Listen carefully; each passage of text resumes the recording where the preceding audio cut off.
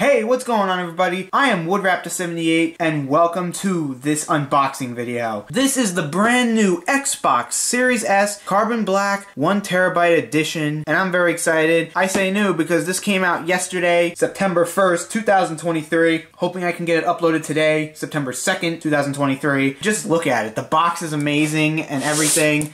Here you have the console standing up and then back here, power your dreams. And then over here are the, I don't know if you guys could see that, which is just like the original S that came out in 2020. Gaming up to 120 frames per second, Xbox Velocity Architecture. The one big difference, other than the color, Carbon Black, is it's a 1TB solid state drive, not 512, which we will talk about. Variable refresh rate, which is really cool. High dynamic range, and disc-free gaming. So, that's a biggie.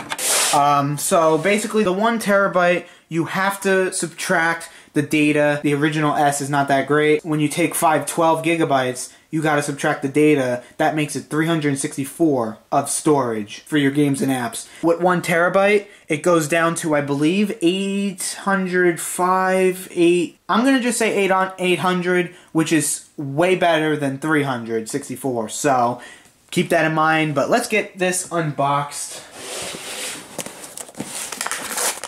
Okay.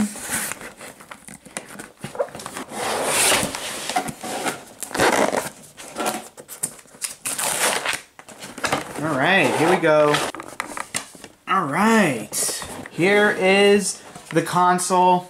Let's take this out. Here's the console. Power your dreams. Let's put that over here. You get the accessories here, which what comes with the game, with the console, is high-speed HDMI. I don't know if you guys could see that. Which I do have an HDMI right there, which I use with my regular one. That might be high-speed too, but I'm going to use the one that comes with it, just because. Then you get this, which tells you all the ports. You have the Ethernet port, USB port, HDMI port, storage expansion, which with the S being at 364, I've said this, that you needed to get a Seagate drive, or you could get one of those off-brands, but the off-brands plug into the USBs, and those you have to keep transferring games. Then we get this, the controller, which is really cool, which I have a controller, so honestly, I might just put this on display and use mine. Let's take a look here at this controller here. Ooh, it actually feels good. Like, the finish here, it actually feels really good to hold, like a nice grip here. My Xbox One is a special one that I bought, but I can compare it anyway. It's a special one. This is not the original one controller, which I do not know where that is, so I apologize. Here are the comparisons. I like the D-pad, how it's all filled in. Pretty cool. You got that Xbox Share button, which the original one does not have, but I have it on mine. But it's a very cool controller. Like I said, it feels good. Nice grip. Nice feeling on the triggers. Very cool. And it comes with a battery pack, but also you could plug it in, which they do have. Where is it? In the bag. We got batteries, which is cool because that's the thing. The batteries always don't last. So let's just get this off. This is pretty cool. Let's do this. Wow. Alright, let's take a look at this. This actually looks a lot better in person. So you got a USB here, controller syncing, I think that's what that is. And then the button, that's actually a button. It's not a, like the Xbox One. So here is, oh, come on, focus. Here is my Xbox One. This is the main console of this channel for 7 years. Pretty cool. To get an upgrade, which, wow. Just take a look at that. The Series S is supposed to be standing up like that. I'm going to go over the setup. Here's the power strip. I gotta get this here. It's very nice than having the Xbox One block here. Plug it in like so. And then in the back of the console right there. And then you got the HDMI you gotta plug in too. This is life right now. I gotta scoot around. I'm actually 1 month in a few days ago, so I got 2 more months of this recovery, so that's pretty cool. HDMI out. The cord could go in. I don't know what HDMI that was in. Turn the console on. There we go. It turns on, everybody. Very cool.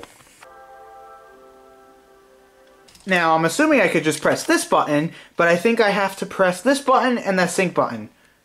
I don't know, let's try. That was it. English, United States, choose a connection. Good, we're connected. United States. Let's update. Alright, so I'm updating now, which is only 1.3 gigabytes.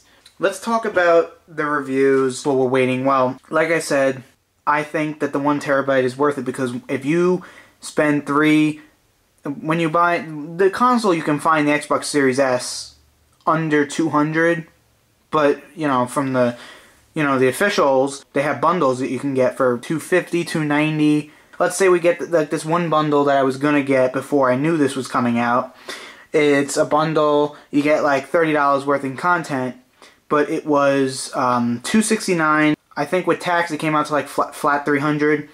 And then if you add another 200 for the drive, because you can get an off-brand drive for $50, but like I said, I mean, you'll get more storage, but you'll have to keep transferring games. That's what you call budget. That's a lot cheaper than this. But I felt like because this is also new, I mean, it's not new, it still does the same as the Series S. I just felt like the more storage, I could also buy as well another storage. Because that's the thing, if I get the other storage, it would be its own thing where the games were on. If you get the Seagate drive, it adds storage to the console itself. I still think 1 terabyte is low because a lot of games today and the newer games that are coming, I cannot wait to see what Forza Motorsport that's coming out in October. I cannot wait to see what the storage of that game is going to be. I mean, Forza Horizon 5 is what, 120 gigabytes? So I'd like to see if it's maybe more or the same. It's like games are getting higher. We are 89% complete. We're in here. Level up your gaming experience when you share optimal data. Okay. You could just skim through all this stuff. You found the settings from your last Xbox. Awesome. Use instant sign-in. Make this my home Xbox. We see you have an Xbox Home already. This is my home Xbox now. Here we go. Is Game Pass Ultimate 1 month for $17. I actually am 500 something points shy of getting 12,000 points on Microsoft Rewards, so I'll be able to get 1 month of Ultimate. So I'm gonna say no thanks to that. Let's go. You're all done setting up your console. Time to play. Let's see what the home looks like. Here we go. Look at that really cool background. That's very sick. If I go to my games... Okay, so now, Police Simulator. I want to see if that comes up. Yep, I can install that. Lego 2K Drive. This is the edition I own. Manage, you own this.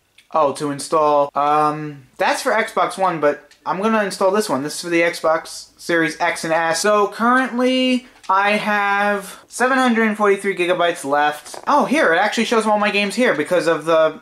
Oh, I should have just did this instead of going to the store. So that is it. Hope you guys enjoyed. If you did, drop them likes, subscribe, and stay tuned for, I cannot wait till Payday 3 comes out. Peace out. See you guys later. Greatest console unboxing, I believe. The Xbox Series S, Carbon Black, 1 terabyte console.